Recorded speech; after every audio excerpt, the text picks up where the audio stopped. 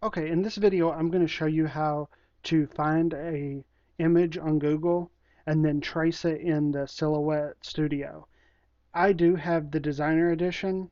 Um, I believe it's worth it to get it. It's just easier to import files and it's super cheap. I think it saves you a lot of time. So what we'll do first is we'll open Internet Explorer,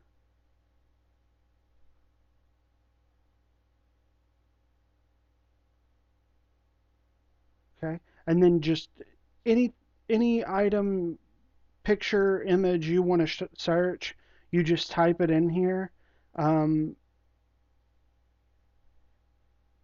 let's see,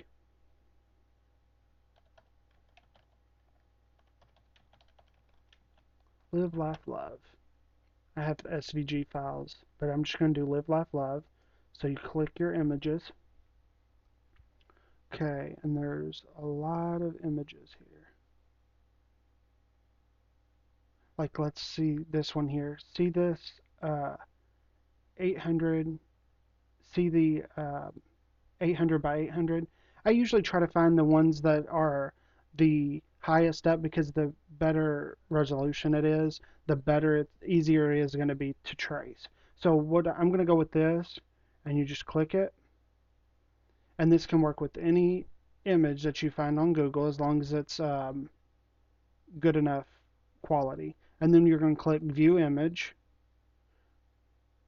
Okay. Now what we're going to do is we're going to right click it, save picture as, and what I do is I'm just going to save it to the desktop because it's going to be easier for me to go back and find it.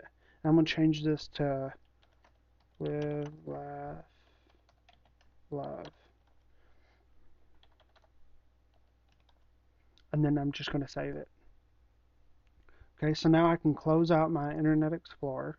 Okay, and now I'm going to open up my Silhouette software.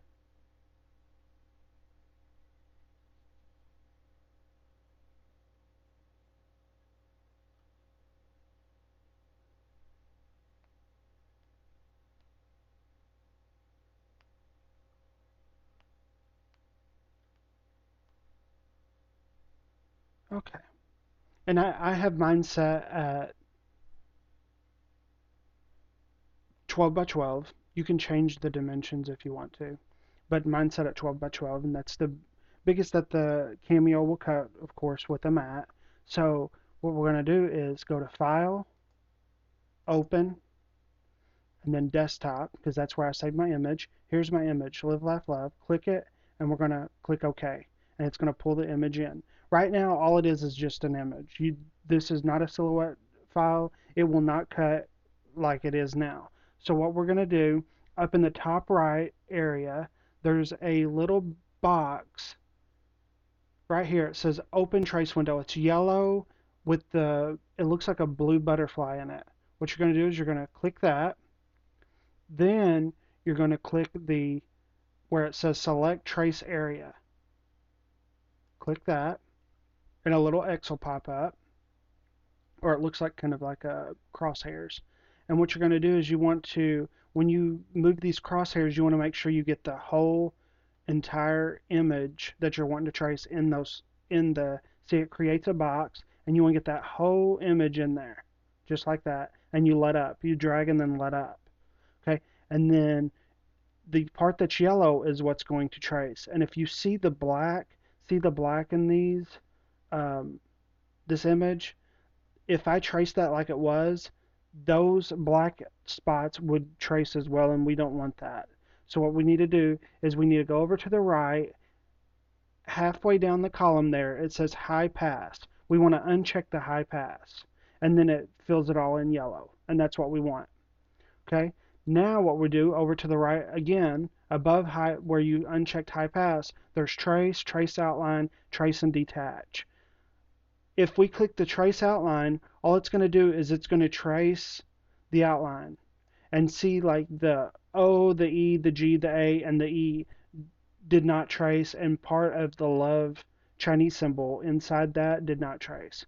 So I'm going to click the undo button up at the top in the middle. It's a little back button. It's undo, and we're going to click it twice.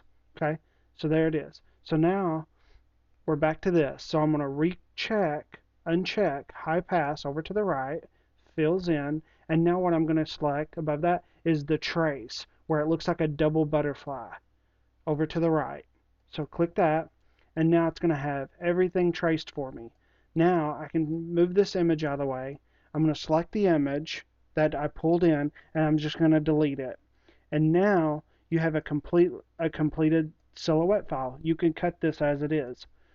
Okay, you can move it, or you can move it. You can change the size. You can change the size with the little white blocks. You can stretch it, pull it down, however you want to do it. But how I like to change it is the size is up to the top, you'll see a black A.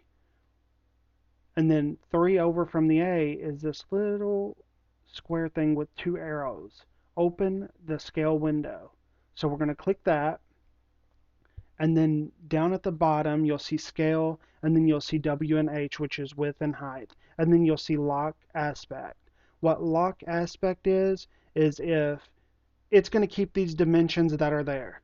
So if I change this to 10, the width to 10, then the height is going to change along with it just as it is. But if I uncheck that, I can change the width to 9, and then I can change the height to 9, which it's going to be on proportion, is what it, see, I can change it like that. So we'll change this back, change this back. There you go. So that's how the original one is. And then you can go ahead and save this and keep it as a file, and it's ready to cut. So that's how you import an image from Google and trace it in order to make it a silhouette file. I'm going to try to do some more videos on how-tos, so please subscribe, and I hope you like this video. Give me a thumbs up, and thank you for watching.